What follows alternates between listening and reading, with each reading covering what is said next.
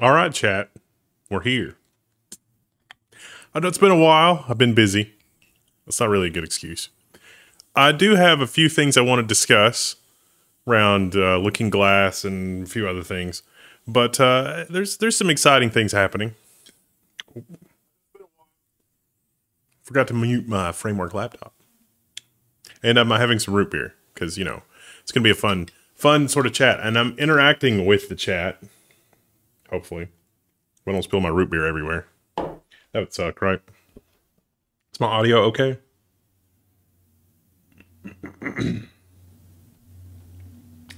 So I'd kind of like to get into a groove where I do more Linux content, but the editors are kind of overwhelmed with a lot of the other videos.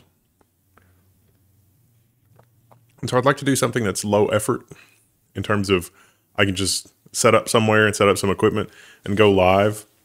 And so I've kind of got this thing going. Like, this is in the usual green screen space. You can kind of tell. But we could do show and tell, and we can talk about some things. This is my overhead view. Hopefully you can still hear me, even though it's my overhead view. So that shows you, you know, pointing up. And I've got the MS01 from Minisforum that we can talk about, and we use the overhead footage for. And we can also talk about the Flex 170 because we had some really interesting feedback on the Flex 170. But the Flex 170 video that I did, it turns out that SRIOV stuff works fine with the iGPU in the 13th generation CPU that's in this thing, especially when you're using out of tree stuff. You've also got options for the out of tree SRIOV stuff on Flex 170. So, I mean, there's so much stuff. But Looking Glass for VFIO, like, I don't know where to begin because, okay, so to catch you up to now, believe it or not, even though I've got all those 7000 series Threadripper machines, I'm still rocking as my daily driver the 5000 series Threadripper that has water cooling with the wood paneling. And because it's stable. And the last, you know, probably since December, I've been working on updating everything with VFIO. I've been in touch with Alex Williamson, the brilliant, the Alex Williamson, and looking at the defaults around things like, okay, what about the PCIe ROM bar space? And like, is there communication? And like Jeff, who works on Looking Glass, talking to some of the AMD team, from what I understand about some of the defaults there with that. And so like, this is all just, it's wild because there's a lot of stuff where like the left hand doesn't exactly perfectly know what the right hand is doing. And like, we don't know, due to lack of documentation and some other stuff, some of the stuff about like how the ROM bar space is actually supposed to work. So there's a guide on the forum, and one of the things was like, hey, if you change the one ROM bar space, you need to change the other one, otherwise the drivers crash in a weird way. And it turns out that was just an oops. Like, it's not supposed to be like that. It just happens to work. So that's sort of fun. But if you're out of the loop on Looking Glass, the Looking Glass 7 RC1, and you use VFIO, everybody should give Jeff a bunch of money because he has pulled the most amazing rabbit out of a hat. If it was a magic trick, somehow he has pulled a 300-pound rabbit out of, you know, a standard 10-gallon top hat. And the breakthrough is that it is basically direct PCIe copy. And you can read about that. There's a link in the description. You should check that out. And it's not quite stable yet. It's still in release candidate status, but it would be good to, you know, take that for a spin and kick the tires and that sort of thing to see how it works. And I was just sort of indirectly apologizing for, well, I've got my system stable and I don't want to touch it, which is basically the case. And so I've got a whole 7000 series Threadripper machine, like the entire, like, did you see the Falcon Northwest system that I got? Well, that wasn't good enough, and so I was like, okay, I'm going to upgrade to WRX90, and then things went a little sideways with that. And right now, the only WRX90 board you can get is the one from Asus, and the first one that I got was a dud. I've since got a replacement board, and that's working great. And so now I'm trying to get 1 terabyte of memory that is stable at DDR5 6000, and that has been a bit of a challenge.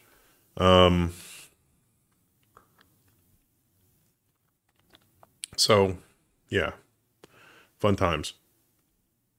Um, but Looking Glass, yeah, I'm very impressed with Looking Glass, and the PCIe copy mean you can do things like 4K at 120 FPS. Like that is now not an unreasonable demand of Looking Glass.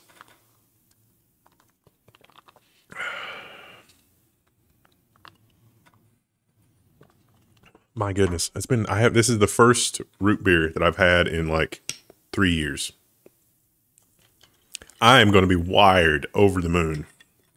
So, any questions about Looking Glass or anything with that? How many folks in the chat are rocking Looking Glass? Any updates on Flex SRIOV? Yes, the A770. We'll talk about that in a minute. Can you test Intel's NPU and their Core Ultra for Linux? So I was supposed to get a Core Ultra Meteor Lake for exactly that test, but it fell through, and I've exhausted my laptop budget for the year on like 3 different AMD laptops, including this framework laptop that I bought with my own money. I was doing 4K 120 with the old Looking Glass just fine, but it was really intensive on the old CPU. Yeah, it's not anymore, which is amazing. Anti-cheat stopped me from doing VFI. Well, you'll be happy to know. So this is another thing where this is a good thing to put on a live stream, but not a video. Most of the time, the anti-cheat stuff doesn't work if you get really good with hiding the fact that it's virtualized. Mostly. The other thing is that Valve, thanks to Lord Gaben, kind of leans hard on the publishers not to do that. And so if you're experiencing that, you should make a lot of noise if it's a Steam game. Helldivers was the first game that I experienced problems on my 5000 series Threadripper. And I don't know if it was anti-cheat or what it was, but I had problems running it in a VM, but it runs natively. So you don't need to run it in a VM. I was just in my default mode of like, oh, I've already got all this contraption set up to deal with this. And then that didn't work super good, but natively it actually does work better. So yeah, and honestly, I can't believe how good, like, Lord Gaben was right. I would have thought for sure that the path to salvation here was running virtual machines for gaming and like passing through a GPU or splitting up functions of a GPU, like taking your 16 gig GPU and splitting it into 2 8 gig GPUs.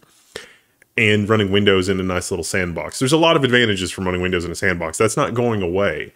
But the fact that Proton and like those people and like a Glorious Eggroll and those folks have sunk so much time into getting it working correctly that it's incredible. It really, Linux is 9/10 of the way toward a first-class gaming experience, thanks almost entirely to Valve. You know, it's like you're on the wrong side of an angry billionaire, and he's going to upset the entire apple cart around your virtual machine for, gaming and everything else. That is mind-blowing. But also, I would like to be friends with those billionaires because I've got some ideas for things that are disruptive in the same way that probably wouldn't cost as much. And, yeah, that'd be a lot of fun. So, yeah. This is the Framework 16, so this is pretty massive. I'm worried new anti-cheats will block Proton since on Windows they embed themselves directly into the kernel, which obviously Proton doesn't let them do on Linux. This is a game publisher problem. Okay, so here's an engagement challenge for you, chat. Let me think how I want to frame this. Suppose that you're a programmer and you're working on a game and the game is really enjoyable, but you want to not let people cheat easily, and the people that cheat are astonishingly good at cheating. Suppose that there existed a facility in the computer so that you, the programmer, could assure that the computer that you wrote is the program that you wrote is running the way that you intended.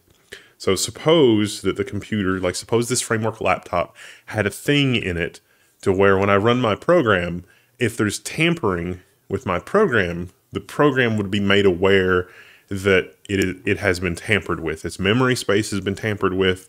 you know, something like that. Think about like secure encrypted virtualization that AMD has. If you've got a virtual machine running and that virtual machine is trying to tamper with another virtual machine and they're isolated with secure encrypted virtualization, the machine that has been tampered with will know that it has been tampered with. And so should the control of that be in the programmer's hand or in the person who runs the computer's hand? Because that's where we're going in the next 5 years. There is hardware facilities that are being built into the system. We had a bit of a false start with locking the system down so that the user doesn't have access. Most of those things are largely dead. So you look at something like Pluton, okay, that's like the worst example because Microsoft has control of your system and you don't. But what if we turn it around a little bit and it is you, the programmer, have an ability to know if someone is tampering with your program. It's not that you take away the user's ability to tamper with your program, although effectively you have taken away the user's ability to tamper with your program, but it doesn't take away the ability for you to do whatever you like with your computer. So like in the case of the Linux kernel, like if I want to run a custom Linux kernel and I'm changing the argument here just a little bit, but go with me for a second. So I'm going to run a custom Linux kernel on my computer. I compile it and I sign it. And this kernel that has customizations, some of it I've used like the canonical kernel and some of it I've got my own module. And this ball of state is managed by my own personal cryptographic keys. But the composite is made up some of stuff from Canonical, which I can trust because of Canonical's encryption keys.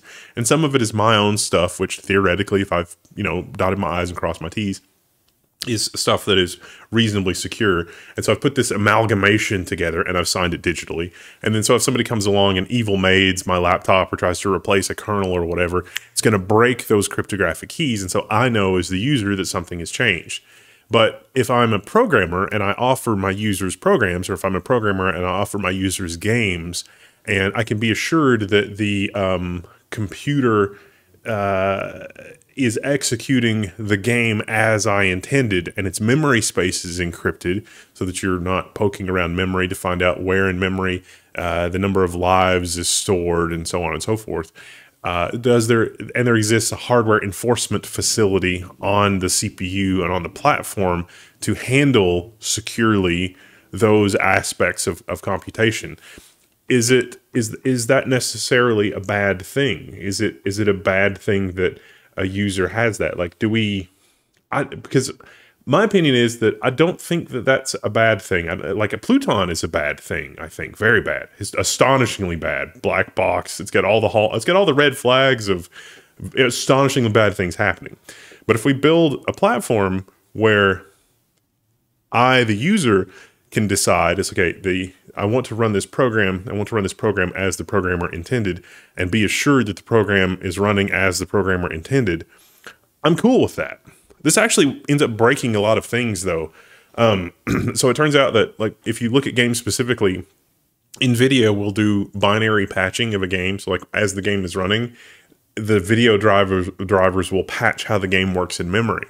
And so I've set up this very elaborate thing to talk about a thing that would be impossible to do in the current day. But then you think I'm talking about Pluton or secure encrypted virtualization or Intel's trusted platform stuff, and that's part of it. But there's also, like, on the driver side with games and things like that, like, game programmers don't go back and revisit games, and so there's a new version of the game driver, and then it's like, oh crap, when we play Starfield with XESS on the new Intel Arc drivers, and you bring up the menu and close it at the wrong time, it only runs at like half FPS. This is a bug in Starfield. And okay, but Intel can look at the game and look at how it's running and use the debugger, and the wizards there can patch how the game runs to make it more efficient.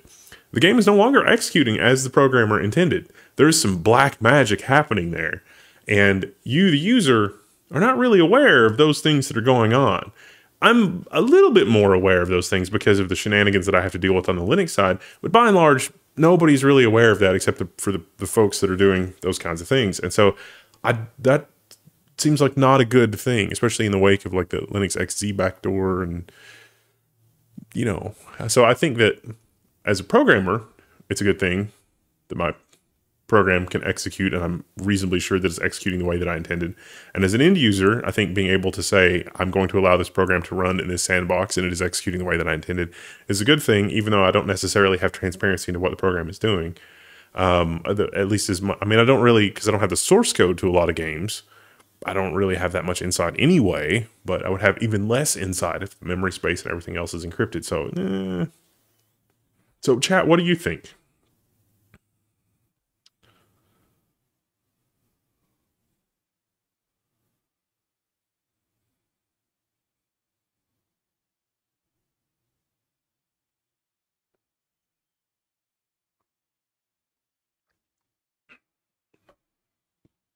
I think that's a bad thing because I learned how to program by hacking save games.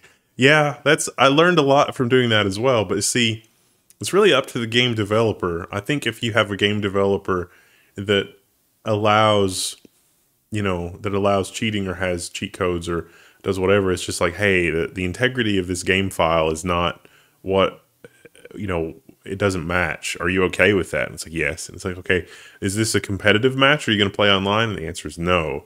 So we would avoid things like, oh, this person cheated in order to do this. And it's like, yeah, that makes sense. No guests on the stream. It's just me. This is the first time I'm trying to... So part of the other metagame here, if you're just joining us, is I would like to do more content for the Linux channel in a way that is easier to produce, because it's definitely like the fringe. Like this is like chill, low-key stuff.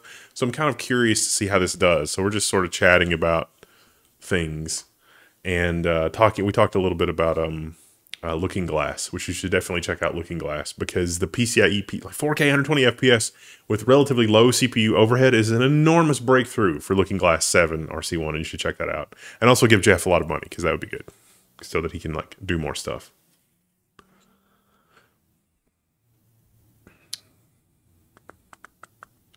Does this apply to games that have been opened up like what's on Good Old Games? Well, I mean, it could theoretically. So like Good Old Games is able to wrap the game and say this game is running the way that we intended. That would make it harder for malware too. So like if someone is setting up a pirated game, it's a little easier to say, hey, this is running as we intended. There is actually a mechanism right now for signing executables. It's just too easy to re-sign a modified executable with somebody else's stuff to say, hey, this is legit. And it's like, wait a minute, this pirated exe is not signed by Ubisoft anymore. It's signed by Bob's Calculator Inc. And it's like, people don't look for that or notice that. And so it's just because it's signed doesn't mean you're not going to get malware.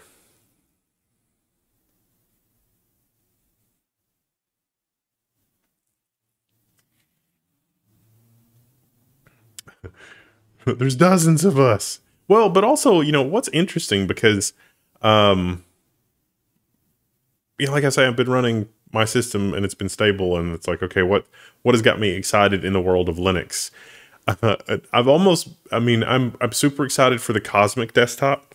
And I'm really looking forward to that. And I want to do some videos on that when it comes out. And so like, System 76 and Jeremy Solar are, doing some amazing stuff, I'm sure, on Cosmic. I've been sort of keeping up from all of the teasing that goes on with that. Vinny 2142, thank you for the $10. Love me Linux, keep up the great work. Oh, he's trying.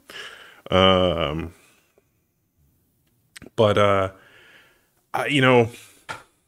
don't know. One of the things that I think is going to be exciting with AI in the year of the Linux desktop is that AI is probably going to enable folks that are more ordinary to make meaningful contributions to open source without having to learn all of the secret handshakes and ritual dances in order to get something submitted. So like, I'll give you a great example. Look at GNOME. GNOME, I'm not picking on GNOME. In GNOME, like, okay, I've got this, I was testing this framework laptop, which is just lovely, by the way. I'm going to go to search and I'm going to type screensaver, and it brings up settings and 3 more things. And I'm going to hit the thing on that. And I've got a drop down menu for my screensaver, and it goes in 1 minute increments to 15 minutes and then never. And yes, I know I can just change the settings directly in the preferences file from the terminal. That's not the point. We are right now today at the point where if a user goes through the right secret handshakes and magic dances, they could just ask a large language model, where in the code is that? What do I need to do to submit a pull request to make something less dumb? And they would get a meaningful and mostly correct answer for how to do that. We just need to put some guides and how-tos together to do that. And then all of a sudden, the fidelity and positive aspects of user experience with using Linux as a desktop operating system for relatively normal people are suddenly way better, because there's enough people that are submitting a pull request as opposed to just asking, why is that? And why is that so dumb? Versus, you know, just doing it in code. So you ask the same question, but in code. It's like, I would like to, you know, do this, but then let's do this other thing. The other thing is that Wayland and some of the other stuff, some of the little plumbing things are finally coming together, making a positive. It's no one wants to work in the basement that smells funny, and working in some of these environments is like working in the basement that smells funny. And there are people that are perfectly willing to do that, and I get it. And they're really taking one for the team to do that. But the weird, smelly parts of Linux are, for the most part, going away at an accelerating pace. And I think that AI is only going to accelerate that further, to the point that people that haven't learned all of the secret handshakes and all of the ritual dances will be able to make meaningful contributions to open source in general. And it's going to be amazing. And, you know, KDE was had some updates recently that were a little rocky as well, but they've really quickly been able to resolve a lot of those things. And I also think that's really encouraging for the future of like a normal person Linux desktop experience. But for me, Linux as a reasonable desktop experience has been fine for a couple of years now. And I really like it. Is Proxmox the future now that VMware is out of the question? See, that's the thing. You know, that's a hilarious talking point. VMware is not out of the question. VMware is still miles ahead of pretty much every other competitor at the farthest end of where you can be. It's almost like the GPUs in the data center thing, like AI and GPUs in the data center. Like when Jensen was talking about GTC, he wasn't talking about GPUs. He was talking about being like NVIDIA being the turnkey consultants for entire new vertical industries they've never worked in before. And that's kind of like what we're talking about when we're talking about VMware. VMware is as far ahead of everybody as NVIDIA is with their thinking. When they're thinking, you know, beyond the GPU, they're thinking about entire industries. Like this industry would benefit from AI, automation, machine learning, whatever. And so there really isn't a competitor for NVIDIA. I mean, there really isn't a competitor for VMware in some of those spaces. The problem is that it's OS 2 versus Windows 3.1 again. Like this is not the first time. I think that was probably the first time historically something like that happened. Like IBM had their OS 2, which was not a toy operating system for desktop computers. You could do, you know, secure, reliable, well-engineered things with OS 2, and Microsoft had their dinky little, you know, DOS and Windows, which is not even made for the computer to be on more than 30 days at a time, which is just poor architecture and poor planning. And Windows won out because it was easier, simpler, cheaper by a lot, and for those reasons, I think Proxmox will eventually win. But there isn't, in the way that OS 2 running on the things that OS 2 running on Windows and DOS was just not an alternative. It's kind of like that for Proxmox right now. If the things that really need the advanced features of VMware, you're kind of stuck. But Proxmox solves the problem for a lot of people, a lot more than they're willing to admit. And so I think that there's, you know, There's there's some rockiness in the future for VMware. Nutanix or Nutanix. Nutanix? Is it Nutanix or Nutanix? Is more user friendly than Proxmox? Yes, 100% agree with that. Nutanix is a great middle of the road alternative that is ahead of Proxmox and commercial and has a lot of things. How is VMware ahead? Scale.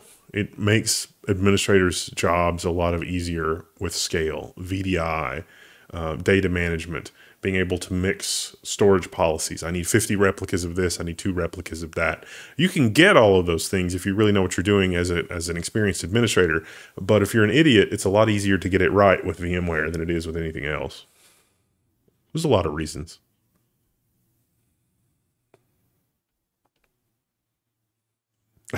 Live. Looks like you got sucked into an abstract version of the Firefox logo. That was, yeah, that's what it is. It's just like, yeah, this is just a chill chat. Like we're just hanging out.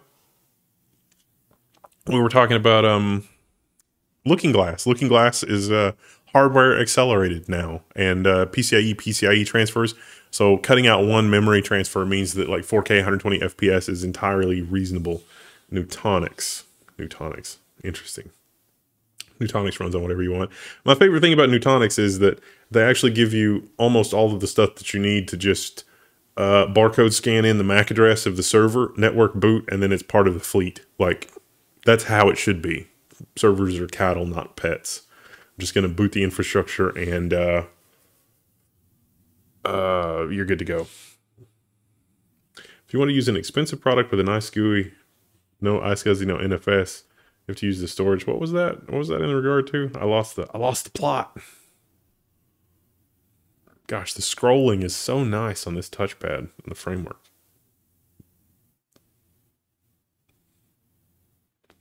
I settle for AI and like the dependencies for me on the fly. Oh Lord, I'm thinking of like NPM, but with that sounds like oppression to me.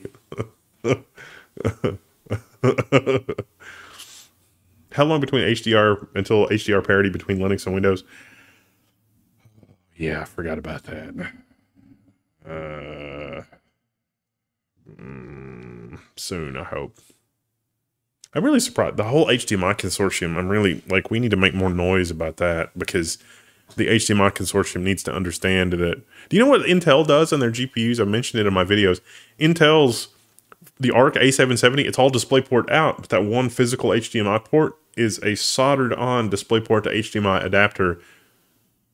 And I don't know if Intel did that because of the HDMI forum shenanigans, but if they did, it's brilliant because that HDMI output is going to work perfectly on Linux with the exception of variable refresh rate, which is different than DisplayPort variable refresh rate. So that's going to be a problem always anyway. My job is probably going to go to Nutanix because of the VMware prices. It's insane. Yeah, VMware, yeah. There's a lot of, I know, yeah, it has not been good for me. How was the Linux experience on the framework? Absolutely delightful.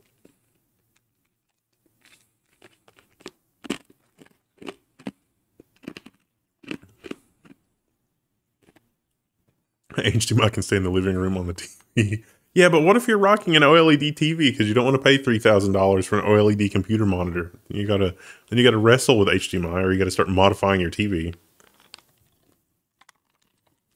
How good is Arc on Linux? It's a little bit of a mixed bag. When it's good, it can be really good, but there are landmines you can trip over or you're gonna lose a limb.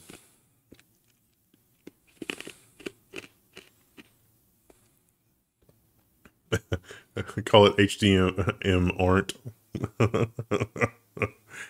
And hopefully I finally dumped silly old Fedora for way less convenient NixOS. I do like NixOS. Red Hat, man. Red Hat. I'm sure that Jeff Geerling can tell us about Red Hat. Like, that wouldn't actually be terrible.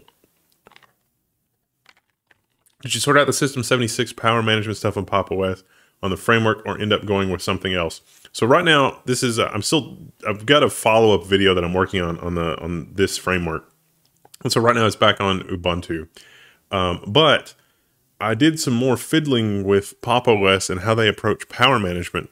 And right now, Pop! OS is very slightly ahead of the framework sanctioned how-to on power management on this configuration. And I think part of it is because this has the DGPU module. If I didn't have the DGPU module in this, I think it would be much different power. I didn't order the blank for this, so I don't want to run it without the DGPU module in because I'm like carrying this around and using it. And I think the battery life would be dramatically way better without the DGPU module, even though I don't use it when I'm not plugged into something. And so I think part of the reason why Pop! OS power management is better has something to do with the fact that this has a separate discrete GPU and it's in a deeper sleep somehow than the walkthrough that Framework has for Ubuntu. But I don't know that to be sure. That's just a guess. Eating nuts. No, these are Blue Diamond Mexican style street corn. It tastes like you're eating but it's almonds.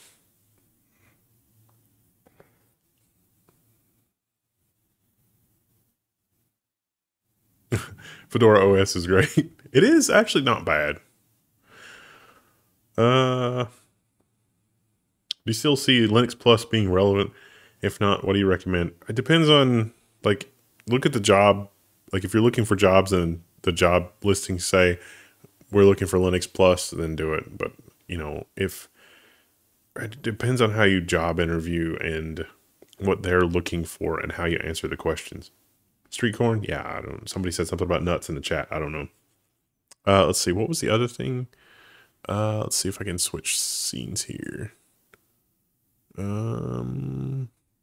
it this one? Yeah.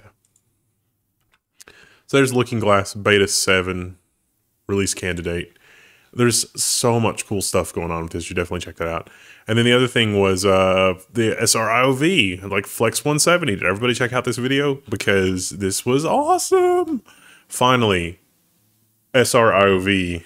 And I know what you're thinking. What about the A770? So, let you in on a secret. Well, okay. Two secrets. One,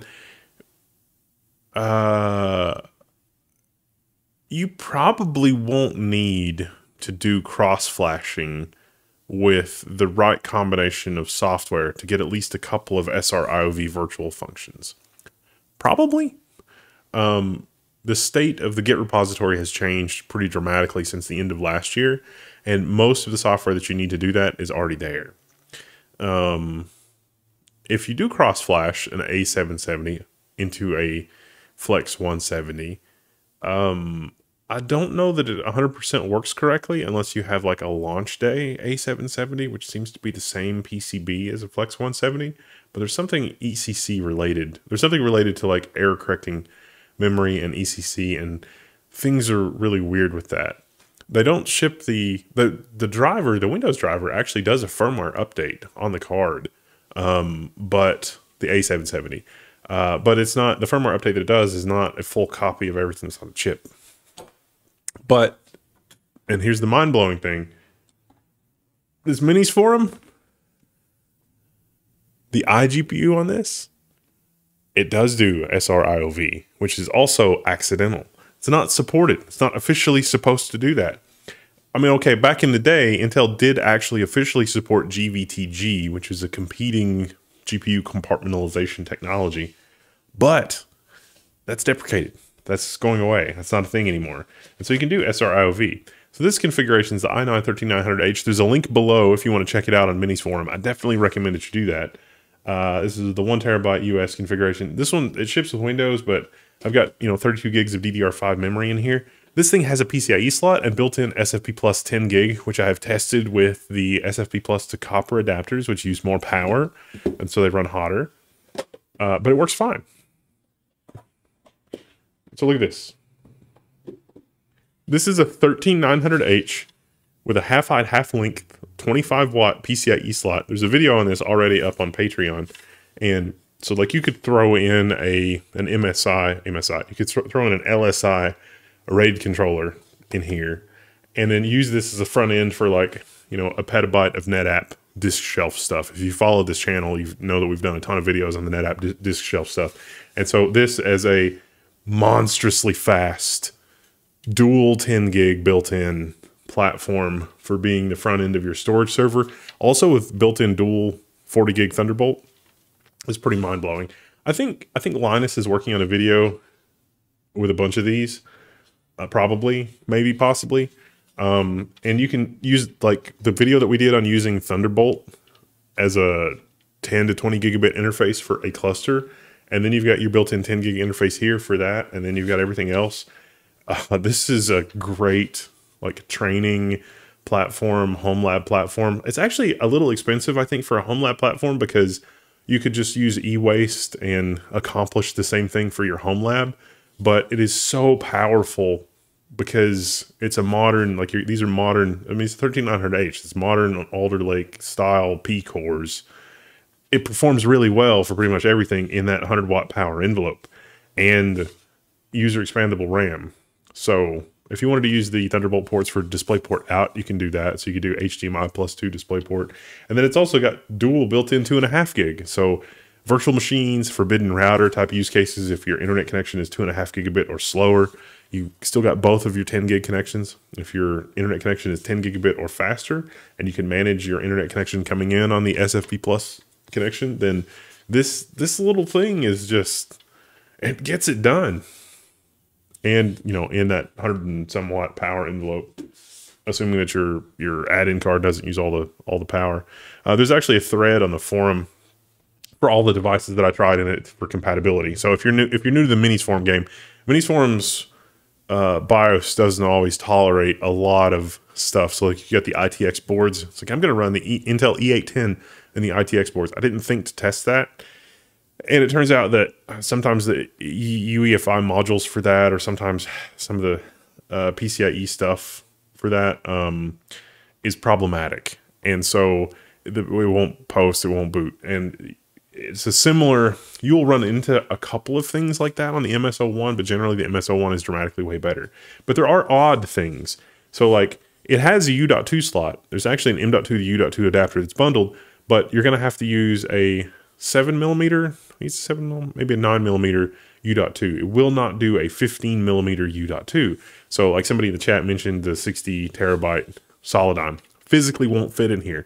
Neither will like the cheap Kioxia CD5s or the Intel 4500. It physically will not fit in here. So you're definitely going to want to check out the review video that I did, which I think will be live in a few days if it's not already. It's already on Patreon and Floatplane.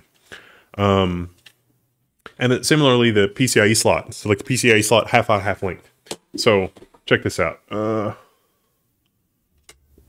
This is the NVIDIA RTX 4000 SFF Ada generation. The bad thing about this card, $1,400. $1,500. I think this is the PNY version, but there's 20 gigs of VRAM on this card. And so if you want to run a large language model in Linux and have it only use 70 watts, there's no external power connector. Like you want to enable Home Assistant to run all the time with a large language model, that's the card. It's $1,400. And it's like, oh, should I get a 4090 instead? Yes, if you physically have room for a 4090 and you don't mind the fact that the 4090 is going to be 350, 400 watts, then yeah, you should just get a 4090 over that. But other than that, if you want something in a 70 watt power envelope, or something that actually would work in the MS01 if it physically fit, if you want to run it with a 3D printed, like it physically does work in here without the top on it, or with a PCIe extension cable. But yeah. So that's a lot of fun. If you're just doing home lab stuff though, cast off old enterprise gear or old like SFF desktop PCs are really the way to go. Serve to Home has some incredible content on those HP small form factor ones that have their own proprietary 10 gig modules, where you can get a copper 10 gig module, or you can get an SFP plus 10 gig module or whatever like that. It works really well. When you're partitioning the graphics resources with SRIOV, you have to reboot the system. With the Flex 170, no. If all of the machines are off and all the resources are freed, you can move from 3 to 7 to 21 virtual functions. But if any of the virtual functions are in use, then you would have to reboot to free it. Because the iGPU use case is, let's call it a little bit more by the seat of your pants, you should reboot, but it doesn't necessarily have to reboot. So, just depends. You may be making a video about SR-IOV on the A770. Not specifically on the A770, at least not until the...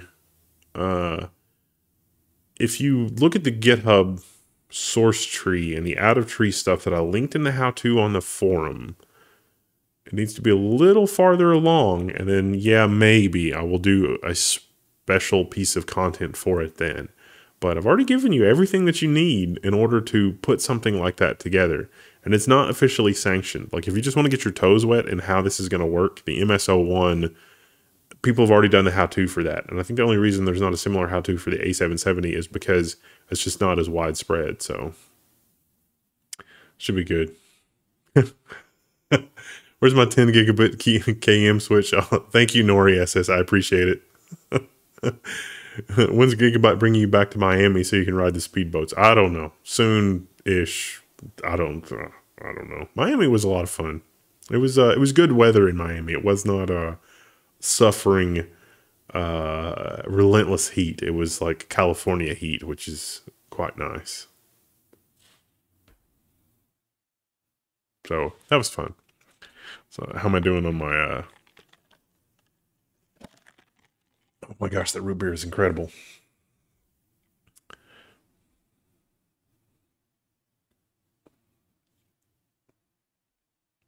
Do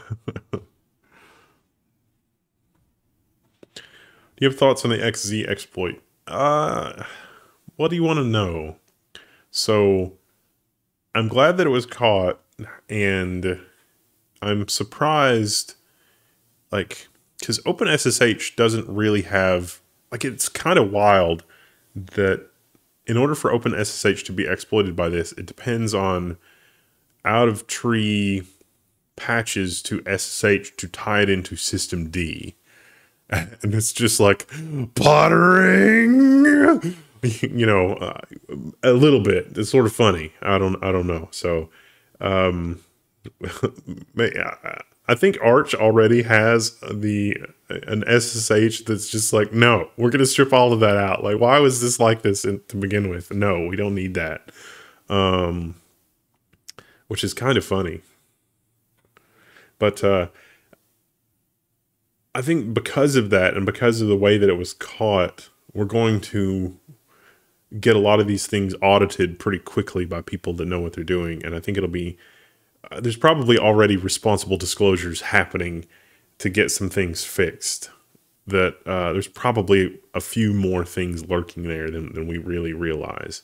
But at the same time, I think some of the proprietary operating systems have similar stuff, because, like, if this wasn't open source and you did have somebody, like, it's easy for me to, well, okay, so I know somebody inside Microsoft, and we've literally had this conversation before the XZ exploit.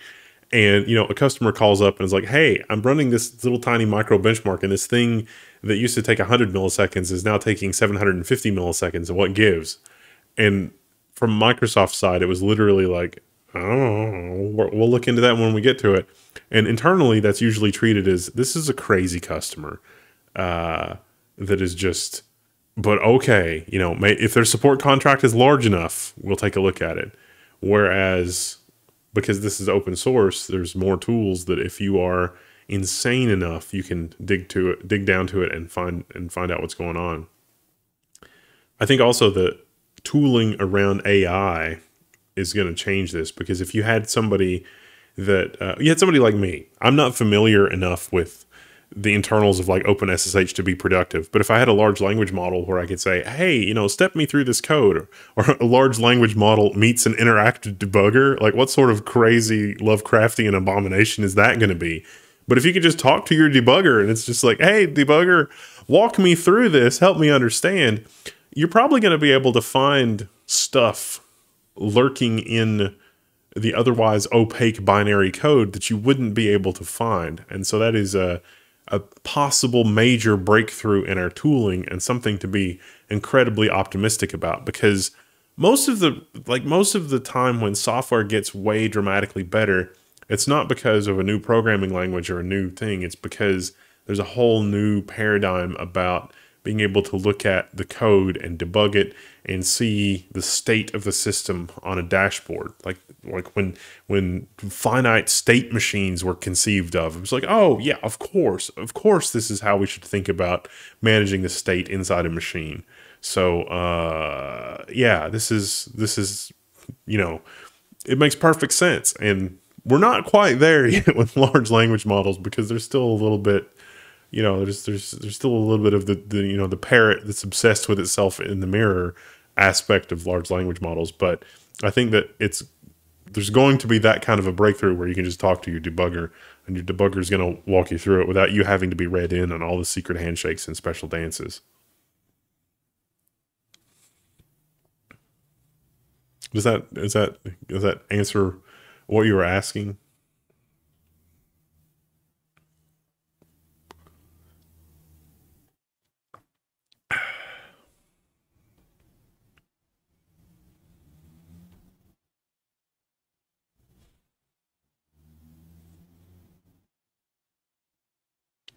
The XE exploit was a partially committed binary. It was a partially committed binary that was part of the tests, yeah, but the fact that it could be, the code was reachable from SSH because SSH was patched to be able to log to systemd, which supported compression, like, and SSH normally isn't like that, is interesting.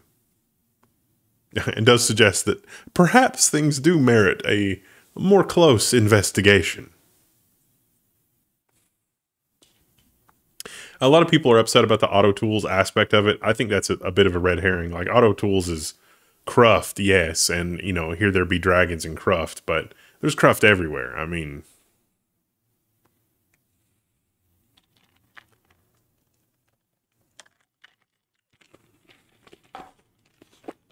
let's see, what else was on my to-do list? We got the MS01, which I got to tear down in the video.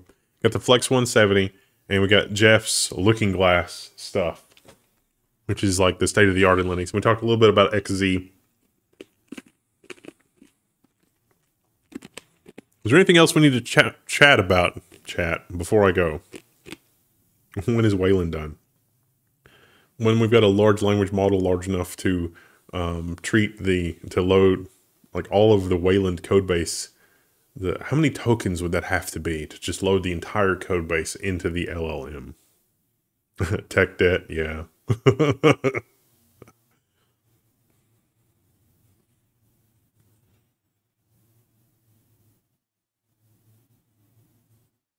Oh yeah, Peter Higgs died. The Higgs boson. That Solidon 64 terabyte drive. You know, they're not making like 60 terabyte drives. That they're just selling old stock. So like, I don't know. Thank you. Another online alias. When is Moore's Law truly dead? Gates don't shrink. What's next? Accelerators, new substrates. Probably new substrates. New technologies. Do I like Ubuntu? It gets the job done. Like is perhaps too strong a word. Gemini has about a 1 million context size. That's pretty good.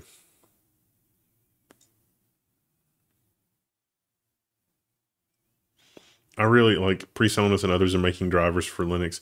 It really is surprising how neglected deferred procedure call latency stuff is in Windows 11, and how shockingly bad it continues to be after every Windows 11 update. Like the ancient legacy last version of Windows 10 Enterprise that Microsoft is obsessed to death with you not running and paying money on a yearly basis to keep up is so much better than the state that we're in with the most recent version of Windows 11. I just don't think there's enough people inside Microsoft to be able to keep up with the engineering. It's the only conclusion that I can come to, because there's a lot of USB drivers that are just bad, just very, very bad. And I really, Looking Glass 7, I feel like I'm still daily driving 5. Yeah, that's that. We were talking about that at the beginning of the chat. It's like I'm still on a 5000 series Threadripper, and it's like I've got my stuff set up. I can play my games, and the state that they're in a virtual machine is reasonably well hidden from the games that I like to play, and they don't complain about it, even though I know that they would if they could tell. I don't want to touch it.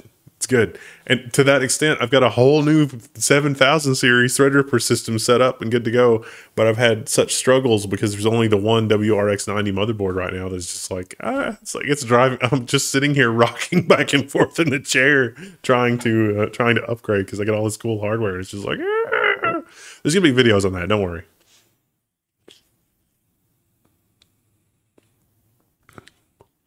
I'm really excited about Looking Glass. Like, all of this stuff coming together at the same time is great because a lot of cores, a lot of RAM, a lot of GPU horsepower, Looking Glass, and the fact that Proton and all of the stuff with native Linux gaming is as good as it is. It's like, well, I guess I'm going to have to go with 2 identical GPUs for my system then, because I could play in either scenario. Are you moving clients off VMware to what solution most often? Yes. Mix of Hyper-V and Proxmox right now. XCP and G maybe for special cases. Man, VMware just, unless you were $1 billion client, they do not care. Which is wild because, like, we didn't cost them any money. It was just free money.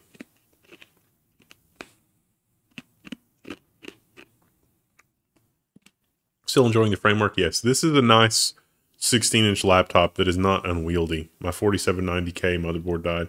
That's too bad. You might be able to hit me up on the forum. I might have a spare motherboard I can send you in the basement. I literally just retired a 4790K like 2 weeks ago, 3 weeks ago. I mean, it's what we have around the office here. It's just like, okay, I got to do that. All the best from the West Coast. Thank you, Gabriel Rodriguez. I appreciate it.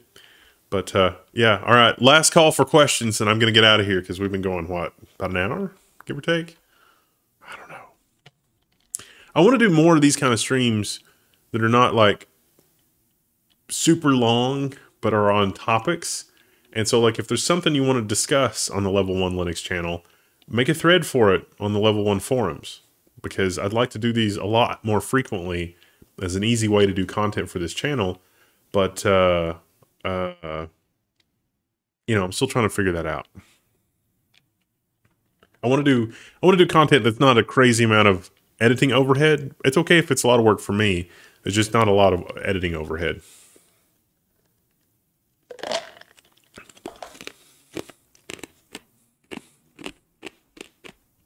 Sorry for the crunching.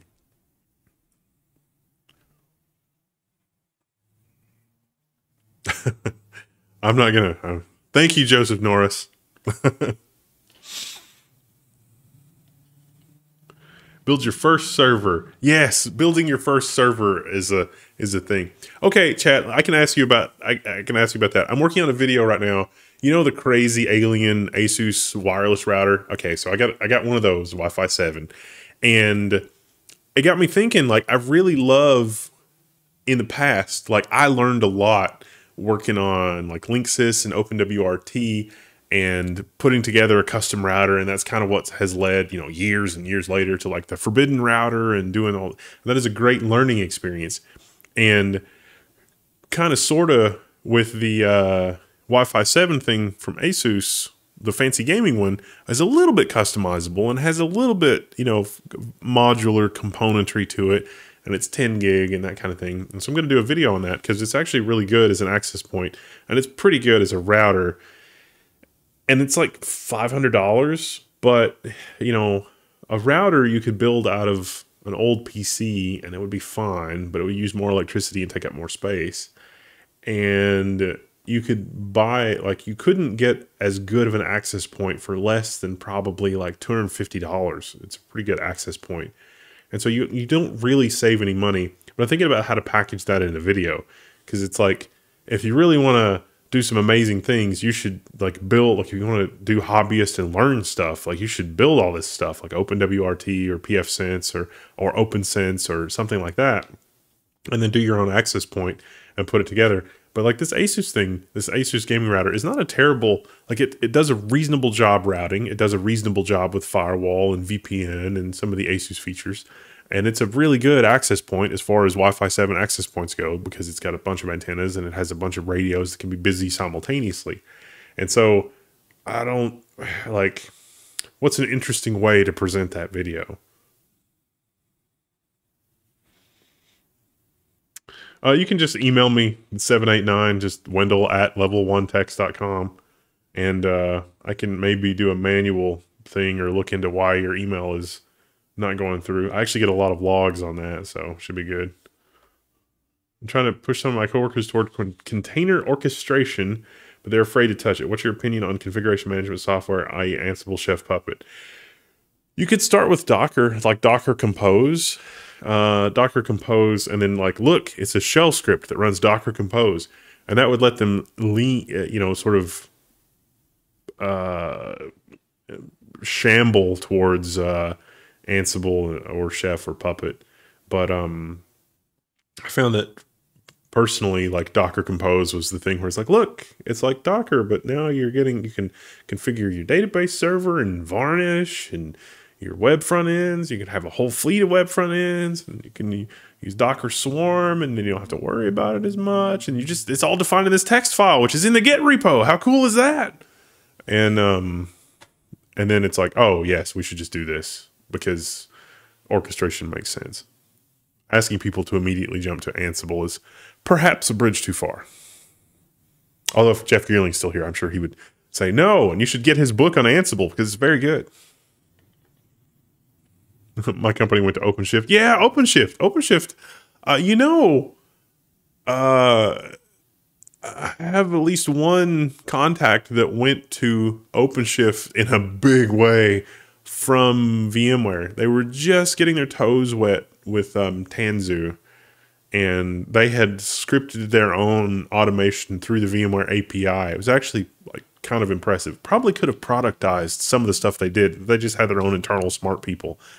And after about a 2-month experimental period, I would say, they were like, oh yeah, OpenShift. OpenShift is fine. And so they're all OpenShift now. One thing they're doing that's coloring a little outside the lines is I think some of their dev OpenShift boxes are running Linux MD, which from what I understand is frowned upon. but otherwise the performance is really good.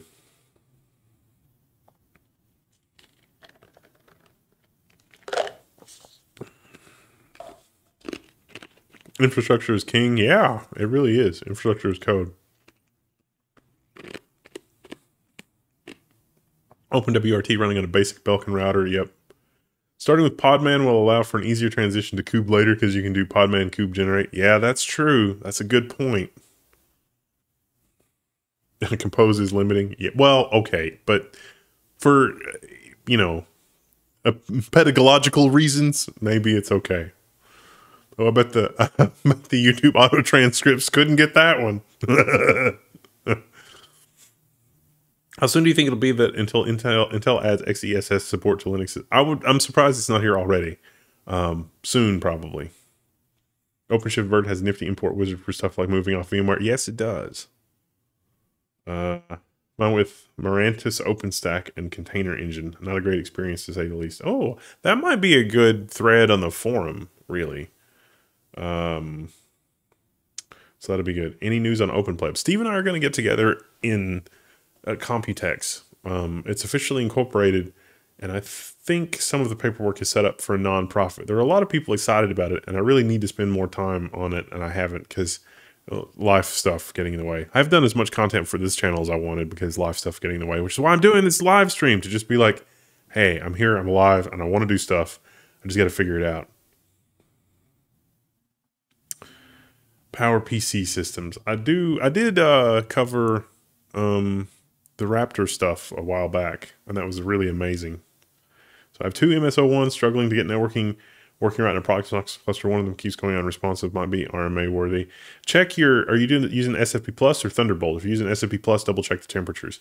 One thing you can do for yourself is add a thermal pad between the SFP Plus connector and this metal case. There's one there already, but you can add another one. And that really does, like, this metal case, like this is metal all the way around. This is really good. Thank you, Chris Bradley. I appreciate it. All right, that is probably enough streaming for now. If there's any other final questions. But yeah, if you have experiences like this, share them in the forum, talking about your containerization, your migration from VMware. Oh, I'd love to hear about your migrations from VMware. That would be amazing. Flex 140 is available from Dell as a customer upgrade. How much is it, though? Is it like $17 billion, or is it a reasonable price? How well does Olama work on that framework now that they have AMD GPU support? So the DGPU on this support in Olama is still a little sketchy because you need more VMware, or more VRAM. But the 16 gig PCIe, like literally a week ago, got ROCm support to where it was mostly working. But a 7900 GRE is like the least like unofficial GPU. It's really weird. Like the support, like it's really the ROCm. It's a little odd. Should I run Colama 70 billion on a 5950X 128 gig with the 3090 24 gig? 70 billion is not going to fit in 24 gigs of memory unless you do like 4-bit SFP Plus. Thanks for the tips of the thermal pad. Oh yeah, the thermal pad. Check it. Like you can just feel it with your fingers. There is a way to pull depending on what sort of software you have, you can get the telemetry off the SFP Plus. I bet if your SFP Plus is overheating, it'll cause all sorts of weird problems with Proxmox. So, yeah. Do you recommend any postgraduate career or professional path to further develop hardware knowledge and DIY? I mean, depends on what program you have. Like if you're in, when I was visiting IBM in New York with Dr. Cuttress, and like if that university was in your backyard, heck, I'd be taking, adjunct classes if it gave me access to IBM's facility there, because those guys know what they're doing. So it just depends. Depends on what you got going on, what you have access to locally. You'd be surprised what cool stuff is going on locally, but it's not always apparent unless you really go digging. So good luck with that. But yeah, any other questions or anything I missed, hang out in the forum. And I want to try to do another one of these streams like in a couple of weeks. So if you have other topics or things you want me to cover, let me know. But be sure to check out Jeff's Looking Glass. Be sure to check out the MS01 link below, and be sure to check out Flex 170. Because the guide that I did for the Flex 170 is the same guide for SRIOV on this. Literally, the Minisforum is the same guide for the ARC A770 as well, pretty much. But and that you may not have to cross flash if we can dot the I's and cross the T's on some of the like just unofficial SRIOV support, because it's unofficial SRIOV support on this as well. But being able to run, your containers, I don't know, it's really exciting. This is Linux.